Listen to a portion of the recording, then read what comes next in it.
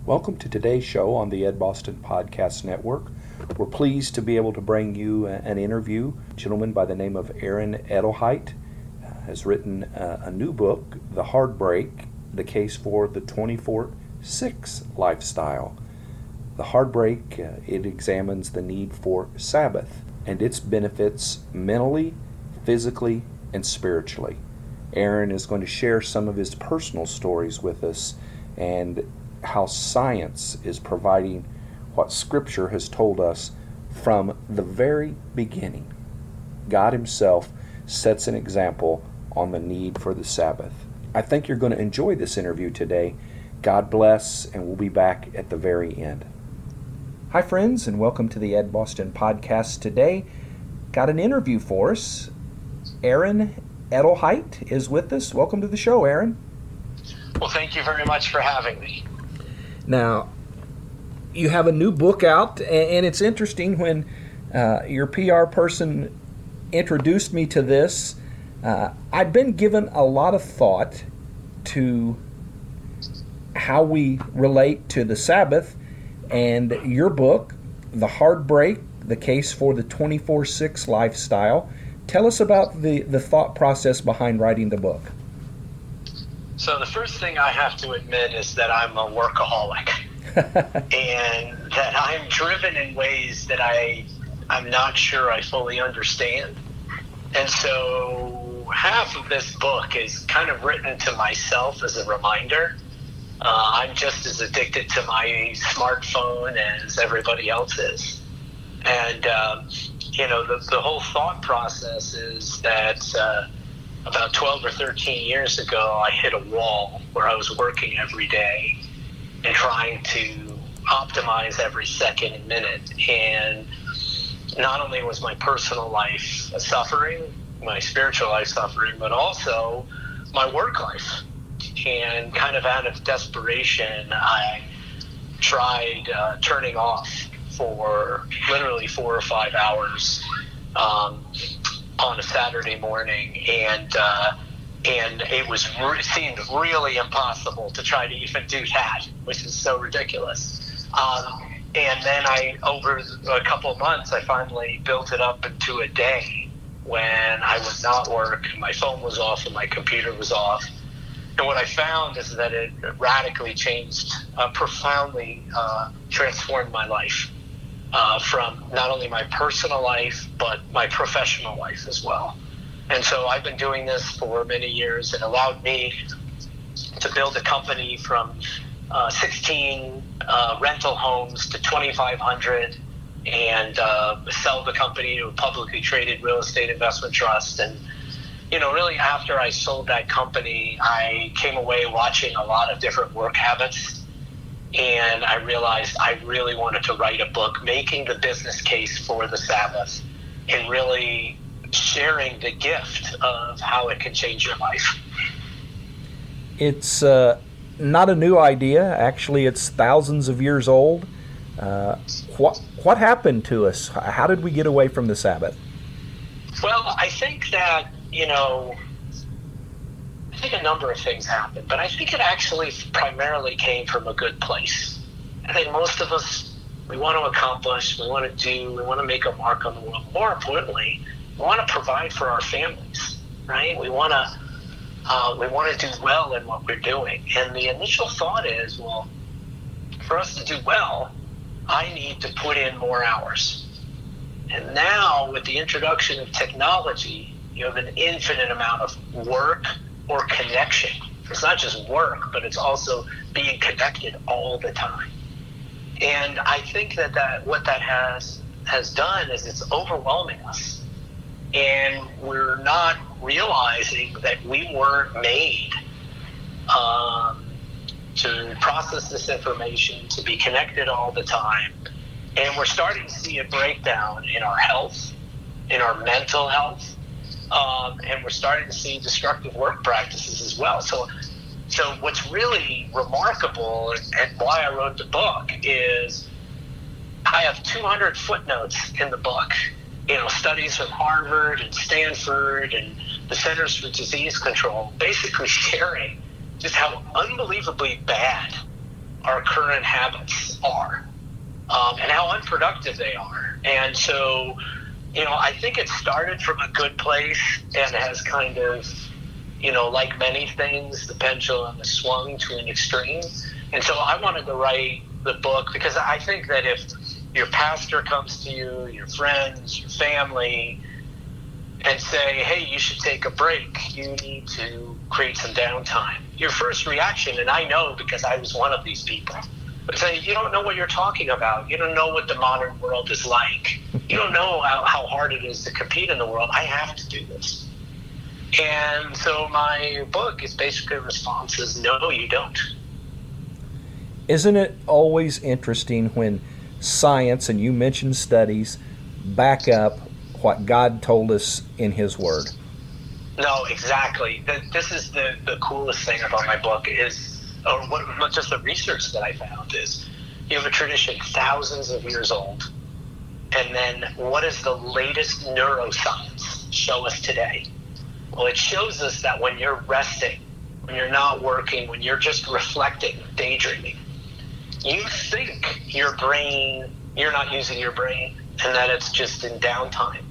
But that's actually not what happens. There's a part of your brain called the default mode network that actually goes into overdrive. And what does the default mode network do? Well, what it does is it tries to piece together information and experiences, form patterns, and actually gain understanding of what you've experienced in the past day or past week. And so they find that the people that have the strongest default mode networks are artists. And so more and more of the jobs in today's economy is about managing information, problem solving, being creative, being innovative, trying to really stand out. And so how do you do that? Well, ironically, it's by resting, because you're not giving your brain the chance to reflect and come up with new ideas. And that's what the Sabbath allows you to do. You think about the proverbial idea in the shower, where you go for a walk and suddenly some solution hits you. Well, that's because your brain is still going, even though you don't think of it. 7 steps to a successful Sabbath. Tell us what that means. So part of the book is, one, I tell my journey, and then I share many, many examples from like Chick-fil-A to many other companies and business leaders who practice the Sabbath in some way, shape, or form. Share a bunch of scientific studies and data. But at the end, it's one thing to go ahead and say, yeah, I agree. I do need a break. But how do you turn off? Like, how do you actually do that? And what do you do on the day? And so I try to give some real practical tips and tools that you can do to actually disconnect and not work. And, one of them is what I recommend, what worked for me, is not to just jump into a whole day, but to actually take baby steps. And so for me, it started with 4 or 5 hours on the morning, and then slowly building that up over time. I recommend that you prepare in advance. So let your loved ones know, how to get in touch with you, where you're going to be, to really think about, like, if you have jobs, having some backup, or really think about preparing for it. Because in today's world, everyone expects to be connected. The funny things that I say is when I make plans on a Sabbath, and I say, oh, well, I'll meet you in this park to have like a picnic with our families, or I'll meet you at this restaurant at 1 p.m. And invariably, the first couple times I'll let them know, well, just to let you know, my phone's going to be off, so I'll meet you there at 1. And then invariably there's some panic on the other side where they're like, well, what do you mean your phone won't be on? And what's so funny is, there used to be a world where you tell people, I'm going to be here at 1 p.m. And they would meet you there at 1 p.m. And if they were late, they were late, and, whatever, but you were there. And now we expect to be in like this constant touch. I'm on my way, I'm running 5 or 10 minutes late, or, all this constant communication. And what's funny is that when I tell people I'm going to be there at 1 p.m., very often they're there at 1 p.m. because they know that I'm going to be there. Right. And it's funny you mentioned that, because I did that very thing last night. My wife and I, we thought we were running a little bit late going to Bible study. I texted the preacher and said, we're running a few minutes late. We ended up getting there 2 minutes early. Yeah. And so that I can verify you're actually absolutely right there. Part of it is just, this technology is really this absolutely amazing thing, and it really is a wonder. The fact that my parents can FaceTime or Skype with their grandchildren that are thousands of miles away is an absolute gift. But at the same time, like anything, used to an extreme, there are some real downsides. You mentioned in the book that Americans not only have a hard time with the 24/6, but actually using their vacation days. Yes, so this is astonishing that Americans give up something like 600 or 700 million vacation days a year. And through all my book, and I'm just sharing how profoundly important vacations are. And this is the whole idea of the Sabbath is I get a vacation every week. Who doesn't want that? It's amazing, and yet, people are giving up their vacations, and when they take vacations, they're taking things called workations, where they're bringing work along. And, there's starting to be an understanding that this is not healthy, and this is not good for business. And so some enlightened CEOs are actually paying their employees to disconnect on their paid vacations, and they call it paid vacations. You make reference to an unlikely source, the sports world, when it comes to taking a break. How does that work? So there really is, if you're a sports fan, and I am, there really has been a revolution in sports in the last, I'd say, 10 to 20 years around data analytics, sports analytics. And it's happened in baseball, it's happened in basketball, it's happened in football, where people are analyzing the data and really not going from their gut.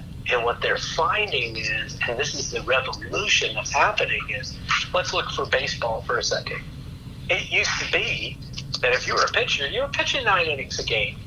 And then you'd have a couple of days rest, and then you go pitch some more. Well, now, you're lucky if you're a pitcher and you get to 100 pitches. Because what they found in the data is after 100 pitches, the performance starts to decline. Now you're having specialist pitchers come in and, relieve at different, middle relief and then relief. And it's very rare that a pitcher makes a complete game. And even when the Cubs won the World Series, it was almost like a outcry that the reliever hadn't had enough rest. And he gave up some runs and went into extra innings, and the Cubs almost lost their chance for their first World Series because the manager kind of overused some lightly used pitcher.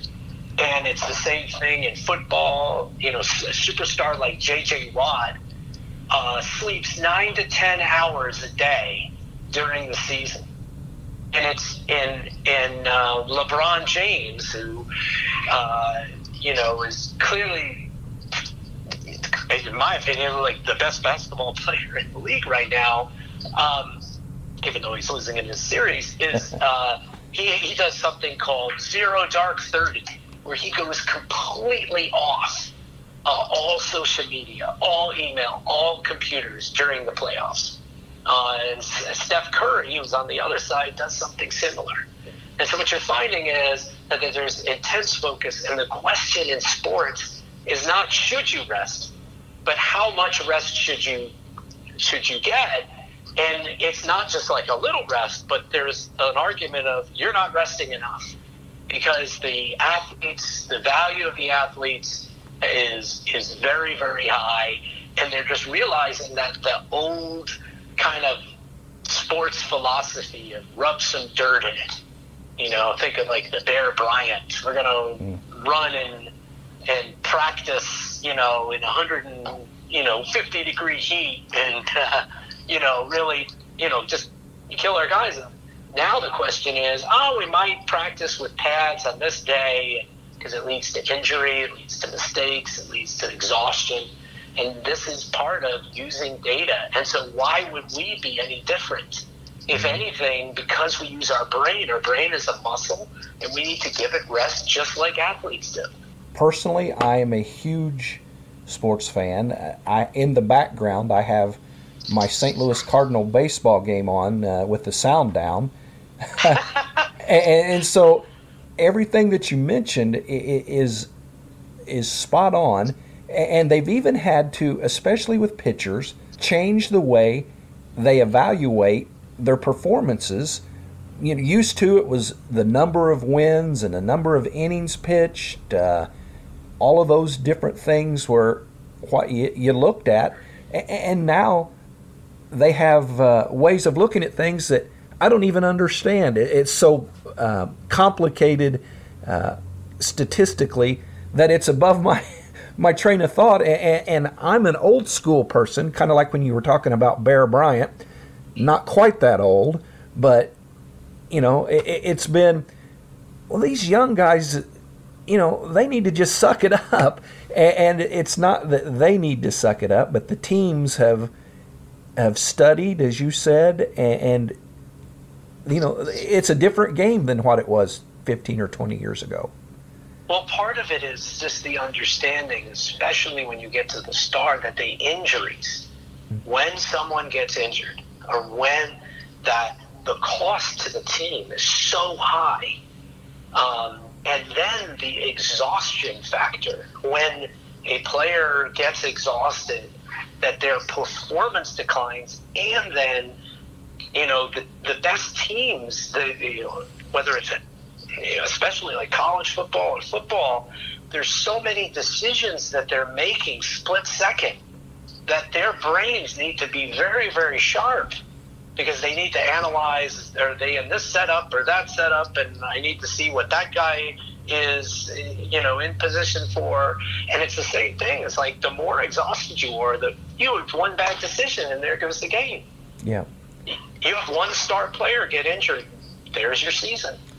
And so what is a lot of what's driving the change in philosophy is like, well, hey, this is really hurting us when someone makes a bad decision or injuries. And so my argument is, you're having this incredible revolution in sports, and why is this not happening in the business world? And what do the folks from Chick-fil-A, Hobby Lobby, and others that are using the 24/6, what do they say about the results of that? Well, the results are very clear. And I write about Chick-fil-A in my book, and it's just the quintessential example. So Chick-fil-A last year did $9 billion in sales. The average Chick-fil-A grosses 4 times the revenue of the average KFC, even though KFC is open every day. And they are, in the next 2 years, I think they're going to be the number 3 fast food chain in the country. And the results are just very, very clear. And so what the Chick-fil-A has found, and I interviewed their executives, is that the Sabbath practice actually informs their entire business. And then the company being off and closed on Sunday is the key to their long-term success. And so it's translated into better care for their employees, because they want their employees to be home with their families, to have time for a spiritual life. They then realized, hey, we care about our employees. And then learning, hey, most of our employees are seasonal. How about we start providing them with scholarships? So they started providing scholarships. They've provided millions of dollars in scholarships for their employees to go to school. And then they said, well, we care about our employees.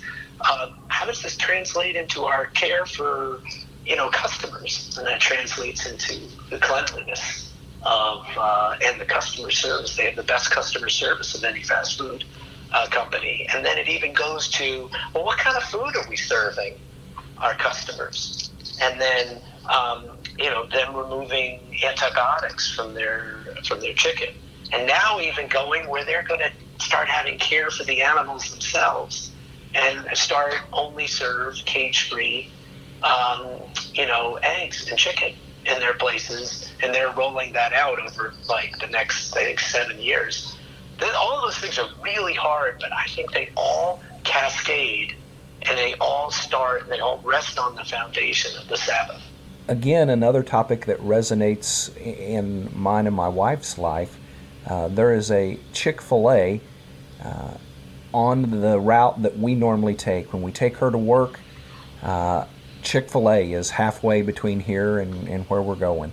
And I found myself a few times thinking, why is the parking lot empty? Oh, it's a Sunday. That's right.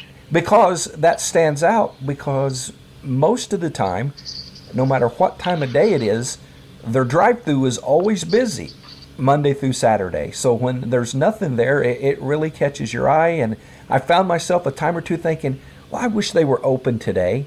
And everybody's had that thought. And I can tell you is that with Chick-fil-A, it's like, wow, if they're really going to be strict on the Sabbath, I bet they're going to be pretty strict on cleanliness, the customer service, and the quality of their food. Yeah, exactly. And they're not going to cheat on that because it rests on principles. And every time I've thought, I wish they were open on Sunday, a second or two later, I think, wow, I'm glad they're not open on Sunday.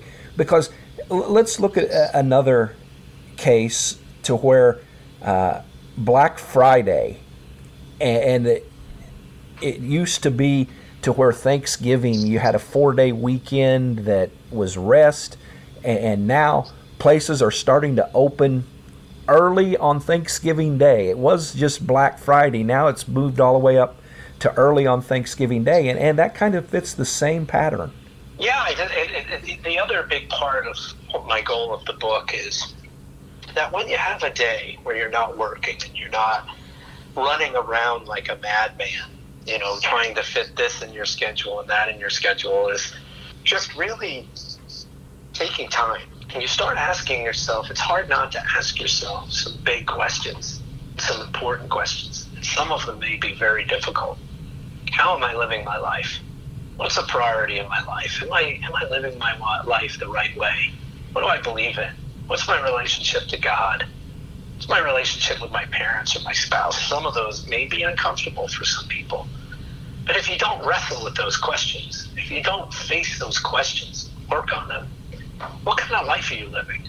The bottom line is the spiritual benefit, and what are the physical responses of taking a heartbreak? So the physical responses, I can tell you, is for me, about 18 hours, normally on the afternoon of my Sabbath, I just have this total sense of relief where I'm just like, I'm not work, Aaron. I'm not responsible to all these people. I don't have all these things I'm running around doing. I'm just Aaron. And being able to really, just take that stress off and not feel like I have to respond to every email, text, or notification. It's just, I feel the stress in my body going down. And there's a lot of studies that show that, there's a marker of stress in your system called cortisol. And they find that it takes about a day for stress in your system, that cortisol, to slowly dissipate. So you think you have a really stressful week, you have a real stressful Friday, it's taking to that almost the end of the next day for that to get out of your system. And if you're staying on your phone, if you're connected and you're still working, it never goes away. And the latest research is showing that cortisol, that stress, that leads to inflammation. And the inflammation is now what they believe leads to all the deadly diseases that, people die from. And to finish off with the thoughts on the benefits, you got to figure if God worked 6 days and took a day off, that surely man should follow the perfect example. I totally agree. So, this is the thing I was thinking about the other day is like, how arrogant are we that, you have someone like, you not someone, but you have God who creates the world, the heaven and the earth, the universe, and yet he needs a break, but we don't. That is pretty arrogant. It's silly. It's just completely silly when you think about it. Share with us, if you will, Aaron, what's your website, social media, those kind of things? Thehardbreak.com is my website. You can find me on Facebook at Aaron M. Edelheit, author of The Hard Break. I'm also on Twitter. It's Aaron Value, Aaron Value. It's my handle. And you can find my book on Amazon, Kindle or hardcover. Well, we appreciate you sharing with us. And as always, we end in a word of prayer. Would you join me in prayer? Sure. Father, we thank you for the day that you've given us, and we thank you for the topic of the book that we've discussed. We just mentioned that God himself worked for 6 days and then took a rest on the seventh. Help us to learn from that example. Help us to learn from the ideas and the research that Aaron put into his book here, The Hard Break, the case for the 24/6 lifestyle. Thank you for what that means. We ask a blessing upon Aaron and his life. We ask a blessing upon his family. And Father, we're just thankful that we've crossed paths, and help us to use the time that we've spent together to assist people, to inspire people, to do the right thing, and to let their body rest. Thank you, Father, for loving us, and we pray in the name of all things good. Amen. Amen.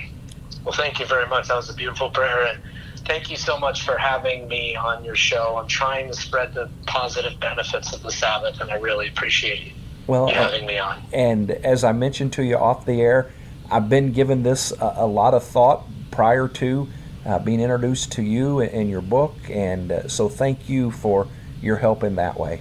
I appreciate it. Thanks so much.